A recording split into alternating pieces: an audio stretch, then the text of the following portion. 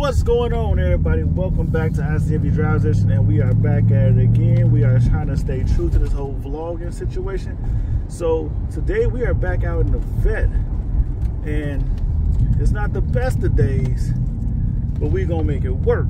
So what do you guys want to talk about today? Well, actually, I have an interesting topic I think I want to share with you. So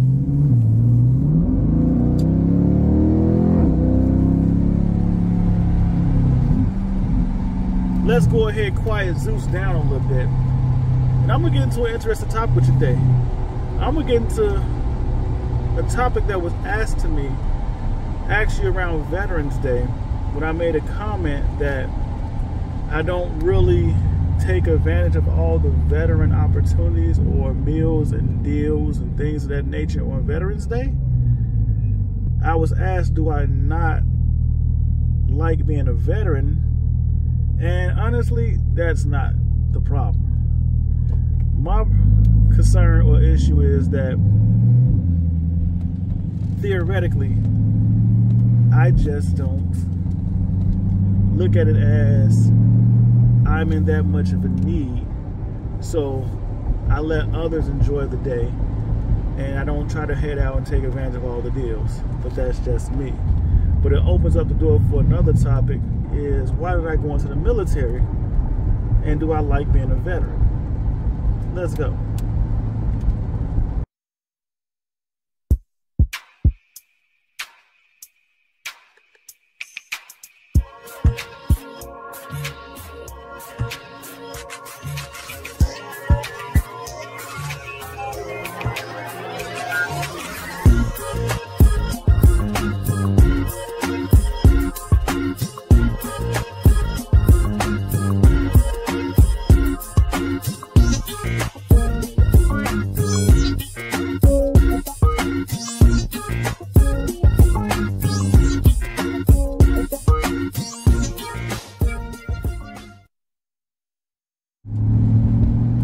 So if you haven't figured it out by now, we are back in Zeus, which is one of my favorite places to be, and I'm going to dive right into this topic.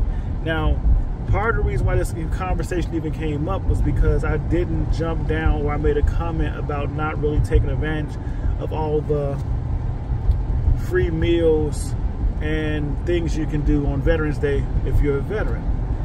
And so someone asked me, was I actually ashamed of being a veteran, or did I feel like I made a bad decision? Like, what was the real source behind my thoughts and actions? And I'll quietly be honest with you, when it really comes down to it, I really decided not to take advantage of many of the veteran opportunities, only because I feel like at some point, especially for the day, I'm not in that much of need. I do appreciate the recognition and appreciation that many of these companies give, but I also see a lot of Vietnam veterans, older veterans than me, that are sitting there waiting for the opportunity to enjoy a meal and things of that nature. And honestly, I like getting out and hearing their stories and talking to them for a moment, but to be sitting down waiting an hour plus just to get a free meal isn't something I feel is a necessity or something I have to partake in. So I really don't do it. It's nothing against me not appreciate being a veteran or having a difference of opinion about being a veteran. It's just one of those decisions I made, whereas I feel like the most valuable thing in life is time. And I appreciate somebody saying thank you for their service when they see me, and maybe let me buy you a cup of coffee or this, that, and the other, which I did receive in the past when I was younger. I appreciate that more than I actually do trying to go out, and because today is a day designated to show appreciation, giving up my time to be recognized that way. We all have our opinions, and I know I can touch bases on that and say, like, you know, truthfully, I feel like more of a lot of these places are doing it not out of the pureness of their heart, but because you don't want to get frowned upon by many other locations or people or so forth if you don't do something. But that's a whole nother topic. Let me run in here. Come on, it's not the best day, y'all. We got rain. We got rain and other shenanigans. I know. People don't even know. And they probably won't do it after this, but most of the time I don't watch Zeus. I don't turn them off. I just let him be what he gonna be. At least in my neighborhood, my area, I'm not really concerned about nobody hopping on and snatching them. So, and watch the day be the day. But anyway, Swole, shout out to you. Keep that thing on you. Walking to Starbucks to grab my coffee.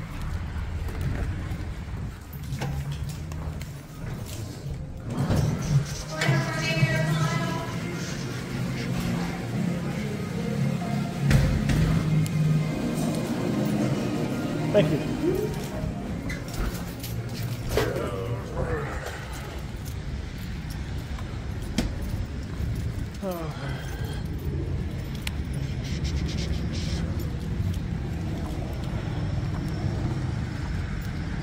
So let's continue on with the conversation and dive back into the real topic. So why did I go into the military? For those that know me, know it was really a choice, I would say, made to prove a point, but you really don't know the backstory behind it.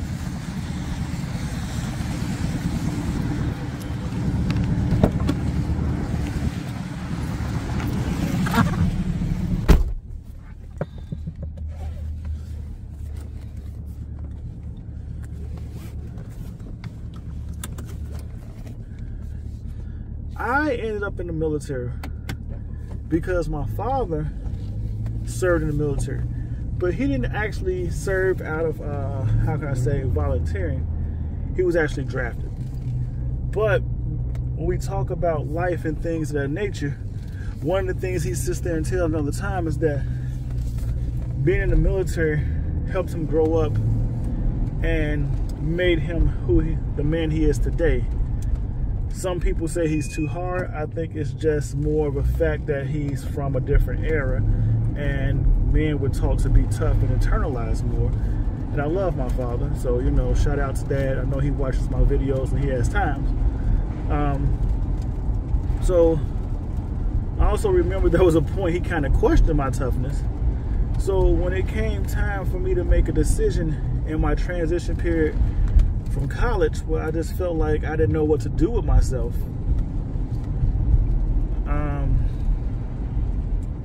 literally I was hit, I'm not gonna say with the alternative, but with the reminder that, you know, as long as I was in school or doing something, he would support me, but he's not gonna support a grown man just sitting at home who's feeling lost.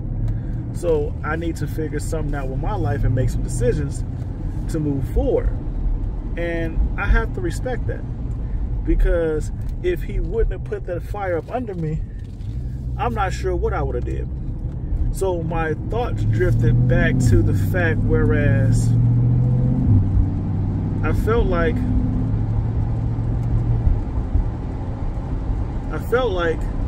I need to do something. And a lot of times when you're lost, and I'm not gonna say lost, but a lot of times I feel like when I sit idle, or maybe that's a better choice of words, when you're sitting idle and you don't know what to do, sometimes the best thing you can do is volunteer your service. It helps put life in perspective and often gives you clarity when you don't have it. So I actually went out and volunteered because all this was happening around the holiday time. So I actually went out and volunteered. I can't remember the exact location, but I did help volunteer, feed the homeless. It was around Christmas time, and somewhere in the midst of that, I think I might have saw or spoke with a gentleman that was a Vietnam War veteran that was living on the streets. And it just made me remember what people have sacrificed for us. And so I think in that moment, partially because I was not 100% sure about my next move, it made me feel like I haven't done enough. I haven't given enough. And I started to think about the sacrifices my father has made to help produce a lifestyle that I became comfortable with, and I never felt like we were poor. And I never felt like I went without. And so I looked at all his sacrifices. And then I remember we had family members that were veterans, friends to the family that were veterans, and I don't know, I just got caught up in that moment. And it's not a bad moment to get caught up in, so I decided to join the military. It just seemed like the right decision to make. Was it a spontaneous and spur of the moment decision made? Probably so. But nonetheless, I made that decision and I never looked back. Now, many people don't know that the first branch I went to was the Marines. And I'll be honest with you, I took the ASVAB for the Marines. I scored off the charts, even to the point where the Marine recruiter was like, "You sure you want to join the Marines?" And I was like, "Yeah." I feel like they're looking for a few good men, and I felt like I was one of those good men that they should be looking for. Commercials get you every time. So, with that being said, I went to the Marines. Everything seemed right, ready to go, and then I got into a conversation with somebody, and the Marines were moving slow with I'm not gonna lie to you, I went to school to be an accountant, man, so it gotta make sense, especially when it comes to the dollars. And the Marines were moving slow because, like I said, I was lost. I needed a decision to make, and they tried to put me off until an enlistment date 8-9 months out. So my thought process was, if I figure it out over the next 8 to 9 months, I don't need the Marines. Don't forget to sign up if you're in the Chicagoland area for the ICNV Driver's Edition bowling event, as we call it, switching lanes, going from your car to the bowling lanes to have some fun. I guess in January, which is usually typically one of the coldest months of the year. So if you want to get out, have some fun, hang out with me, a couple other, people from the crew, bowl, talk, joke, talk about cars, whatever. We're having a bowling event called the ICNV Driver's Edition Switching Lane Bowling Event. You can check it out on our website, www.icnvde.com. Sign up, come out, have some fun. We're going to have some prizes, games, raffles. We're doing a lot. We're going to make this a good time. So after sitting still for like 2 weeks, I walked into the Navy and the Air Force recruiter office. And they probably did something they should have never did. But this is how crazy it was, because like I said, I was looking at the Marines. So at that point in time, I went to visit my girlfriend. And she's away at college. And technically, I was a year older than her, so she still was at school. I went to visit her. And I went down there into a small town. She was at the University of Illinois in Champaign, Urbana. And I'll just be real with you. We kind of got into an argument after me being there maybe 7-8 days. And I just felt like it was time for me to go. So when she went to class, I went to the recruiting office, because this 9-month window that I was sitting in, or was supposedly, I would say, in the queue, just didn't seem like a good fit for me and what was going on in my life. So I went there and I kind of told them what was taking place. I went to I went to the Marines, did the ASVAB, yada yada yada, and they had me sitting out for 9 months. Well, at this point in time, although they had their own different rooms and so forth, the Air Force and the Navy recruiter were sitting together. Now, the Navy recruiter, because I had said I already done things with the Marines, really didn't entertain the fact that I was looking to possibly enroll into the Navy, or should I say, listen to the Navy. So they really didn't shoot their shot or give their pitch. The Air Force recruit, on the other hand, sat there, answered more questions, and they were sitting together. Answered more questions, gave me more options, told me what I could do, yada, yada, yada, and so forth. So in the end,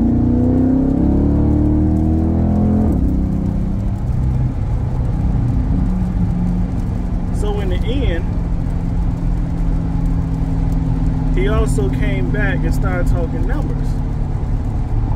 He started speaking enlistment bonus. Now, the Marines mentioned something about maybe $5,000, and I was like, okay. It was an afterthought.